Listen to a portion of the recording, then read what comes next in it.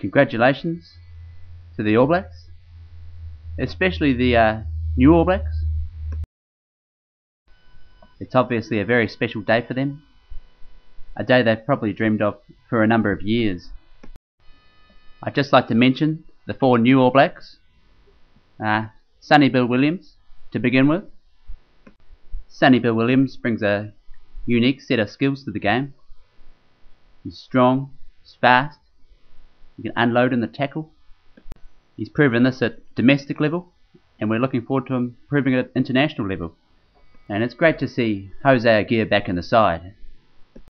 He had a very indifferent year last year, but he's had a very strong domestic season with Wellington, and that's great for us and great for him. I'm now proud to announce one of 2 bolters in the side, Cameron Goodhue of Northland.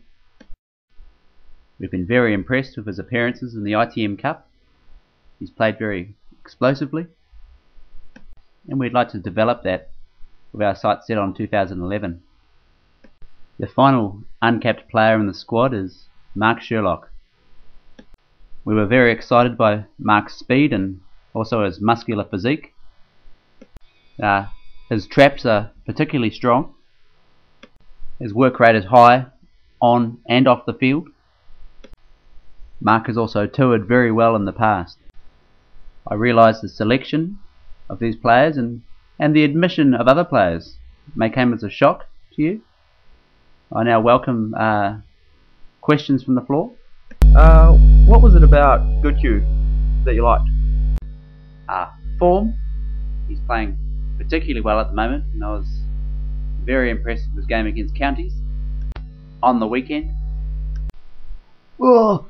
Graham! Mark Sherlock being picked ahead of Mills Muliaina. You should be fired!